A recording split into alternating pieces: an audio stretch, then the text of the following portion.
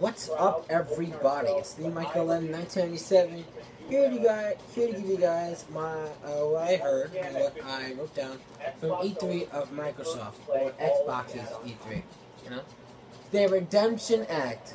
You know what? I have to say, I'm actually surprised at what they actually did here. Last year, for the last few years, Microsoft has been kind of making tons of screw-ups at E3s with some bad ideas and some not good ones. And you know what? This actually might be the redemption. I'm serious. This is the first thing they showed at the Xbox event was Call of Duty Advanced Warfare, Activision's next step, next chapter or next part of this so-called long tenure franchise. Now, I have a hate relationship with Call of Duty. I actually have a really big one. I love-hate relationship. At parts, the game is fun. In other parts, it makes me want to break my damn controller and lose my damn mind. You can make an angry rant. But this game kind of takes a different turn. As in as this one kind of is more science fiction, more like, in my opinion, but more science fiction aware. Also reminds me of what I just actually saw at Edge of Tomorrow with the exoskeleton suits and Elysium with exoskeleton suits. Look, they use exoskeletons here to like jump faster, like run faster, jump higher. If you saw the trailer, you would know what I'm talking about. The original trailer came out like 2 months ago, I believe. I don't really know because I'm not really paying attention to the months, so leave me alone. So what they showed you was actually impressive. For it to be on Xbox One, last year's Ghost, it was actually lackluster's Xbox One. And it actually ran at 720p, but it actually looks like a little bit higher resolution. It looks actually very impressive for the Xbox One's graphical hardware. Looks impressive. So they also showed Call of Duty Advanced Warfare, which, as you see here, I thought was impressive, but in my opinion, I'm not really sold on Call of Duty anymore, in my opinion, because I feel like getting betrayed by the multiplayer, and I always hate it. And the campaigns have always been mixed bags, in my opinion. Specifically Call of Duty's campaigns. I'm not gonna take my chances. I might, maybe pre-order, maybe not. I don't know. They're also going to be revealing more free DLC for Forza Motorsport 5 for Xbox One owners who have Forza Motorsport 5. Like me, when I got my Christmas present, it came along with it. So that's fun. So I get an extra DLC pack, which comes out not right now, but the day that this E3 came out, they released it. So that's good for you guys. They also announced it's not actually announced, but Forza Horizon 2 is going to be developed by Playground Games, same developers of the original one, on Xbox One and Xbox 360. Different companies are doing the 360 version though, so it's not gonna look as visually outstanding on that. So, big deal. They also said something about the multiplayer having no more lobbies and no more winning. So it's like seamless multiplayer racing. And I like Forza. I mean, I really do love Forza. It's kind of like one of those franchises that car people or car people not like me. It's kind of like a Need for Speed, but the realistic version of Need for Speed yet. And the Forza Horizon original was an open world type of racing game, which I never actually played the original. I played the demo, but that's it. Forza Motorsport 5 was my real first game of Forza. And to see, I will support Forza 2, Forza Horizon 2. It does come out September 30th, so it's like 4 months from now, so keep those dollar bills in a corner and put in your Forza pot until Forza comes out. They also showed, they didn't show Evolve, but they did show a trailer of Evolve as a beta that's going to be coming out on Xbox One first, and there's going to be not free DLC, but a DLC package is coming out first. Just like how Call of Duty has this thing of all the DLC be on Xbox One first, and PlayStation owners will get it later on. Like that month later thing, bullshit, whatever. And guess what? And the new Evolve game, which is done by Turtle Rock Studios, another thing with 4 against 1 monster thing, 4 hunters, 1 monster. The monster guy can play as the Kraken man, the water creature, that Kraken guy. That's who you can play as now. So that's actually awesome. They showed some footage, like a gameplay trailer, and it looked really well done. I can't wait to see that game. It comes out in October. I can't wait to play it. It looks a lot of fun. Next, they also showed some footage of Assassin's Creed Unity, which was, I have to say, I'm really looking forward to this because this is 4-player co-op now. This is a 4-player co-op experience, and it takes place in the French Revolution, or French Revolution. So I really like the idea of it, the French Revolution and all that time. So I see what they're going for. The multiplayer co-op, it looks impressive. I really can't wait to see it. I want to see more footage of it because what they showed us, it really did tease me. I was like, oh, I want to see more of it. I want to see more, but this is E3 we're talking about, so they have to show a little glimpses. They can't show everything yet, so that's how I see things. They also showed the trailer for Dragon Age 3 Inquisition. And Dragon Age 3 will be developed by BioWare. And they'll also be using the Frostbite 3 engine, which is impressive. Because last time they used Frostbite 3 engine, or Frostbite engine, was Medal of Honor. Medal of Honor Warfighter last time. That was not a DICE game. Last game that was used it was also Need for Speed The Run, which is an impressive looking game, like visual beauty. So that was kind of cool. So if you're a Dragon Age fan who wants Dragon Age really badly, you're gonna get it this year on October 7th. So check that out. They also showed some footage of Sunset Overdrive, Insomniac Games' new project, which was they showed it last year. It's gonna be running at 900p and 30 frames per second. So for those like big badass hardware boys who says I want 1080p, 60 frames per second, you're not gonna get that here. You're gonna get 900p and 30 frames per second. You know, for me, I don't really care the visual output. I mean, I got like tons of PlayStation 3 games that all run at 720p, and I don't give a shit. I don't really care about that. I mean, I got games that run at 900p on Xbox One. I don't care. In my opinion, visuals don't matter. It matters if they look horrible as hell, but if they don't have to be super detailed, okay? So, I'm looking, there's also going to be it'll be coming out October 28th.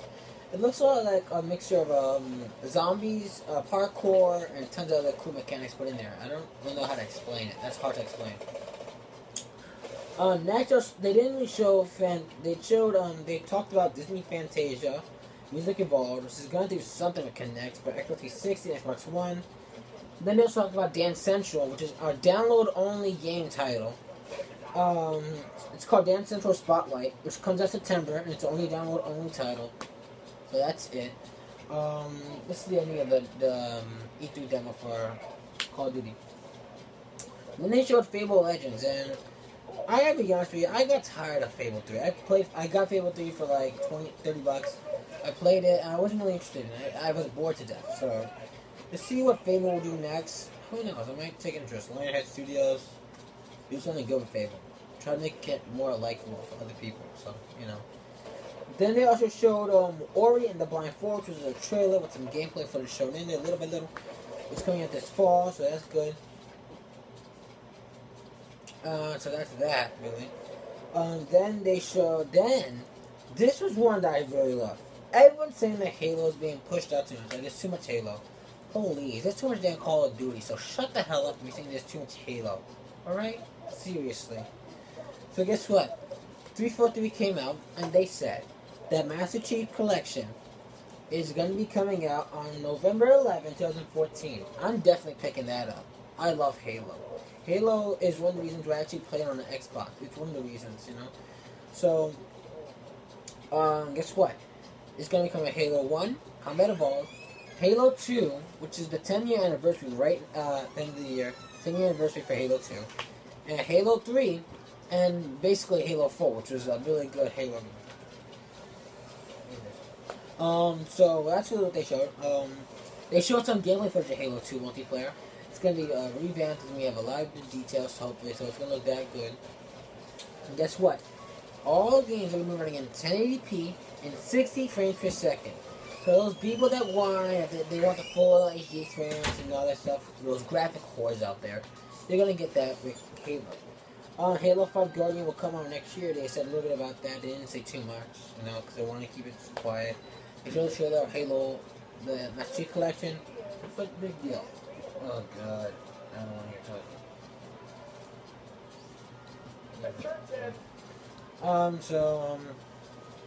talk. Then they showed Playdead's new project called Inside, comes out next year.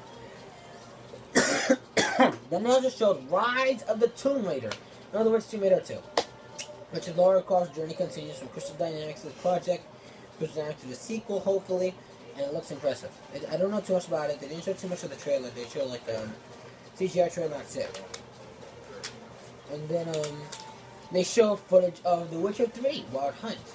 And I never got a chance to actually play Witcher 2. The Witcher 2, for, S360. I never got a chance to actually play it, so, it might come out for PS4. I heard rumors of that, but Xbox One, people are gonna buy that for it. It's not coming out this year, it's coming out next year. So that's what you get. Then there's gonna be a game called Phantom Dust, which is some type of fighter of some sort. So what the trailer showed me, I was kind of confused about it. I didn't really know what to really think about Phantom Dust. I'm not really sure what to think about it right now. All I know it's a fighting game. That's all I know. And then they showed Tom Clancy's The Division, and that game was damn impressive. Tom Clancy's The Division looks like one of those open world RPG online only multiplayer games that's gonna look outstanding. It's gonna be beautiful. There's no release date for it. All I know is it's coming out next year, 2015. So that's all we know of it so far. And then Platinum Games showed up, and they released their new project called Scalebound, which is this like cool like Dragon's Dogma version of it. It's like Dragon Dogma, but it was outstanding. It looked beautiful for Dragon's Dogma. And it was like this like art when this guy's hand is like metal or rock type, and they could transform his entire body to like this warrior suit. He has a sword, and his bow and arrows, all that stuff. And keep in mind it's a CGI trailer, so there's no actual gameplay footage of it shown. So Platinum Games has been doing a lot of stuff, to be honest. They've been working on Bayonetta 2 for Wii U for a while now. It's been 4 years since Bayonetta. And then they've also been working on like games like Metal Gear Rising Revengeance and all that stuff, all these projects. So I really like Metal Gear Rising Revengeance. That was a really fun game. I can't wait for Bayonetta 2 for Wii U because it will be bundled later on. I'll explain that later. So Scalebound looks interesting. I'm a little interested. I want to see actual gameplay footage, but who knows? I mean, we might see later on before it's released. Who knows? And then they also showed Crackdown, a Crackdown trailer. Crackdown is coming back for next-gen consoles. I don't know if it's a remake of the franchise. I don't know if it's the first game redone all over, or if it's the third game just called Crackdown. I don't know. That's all I got from Microsoft, basically. If you guys got any more information, but I don't know. But that's all I got from Microsoft. My overall take on Microsoft is this is their redemption. This is how you recover from a disastrous last year's act. When E3, when I started talking about the Xbox One like packaging and all that stuff and restricting us and shit, they fixed all their problems. So thank God they fixed their problems. And they came back, and guess what? They came with the games. They mattered about the games. The games that mattered. So that's what's important here. That's what's important.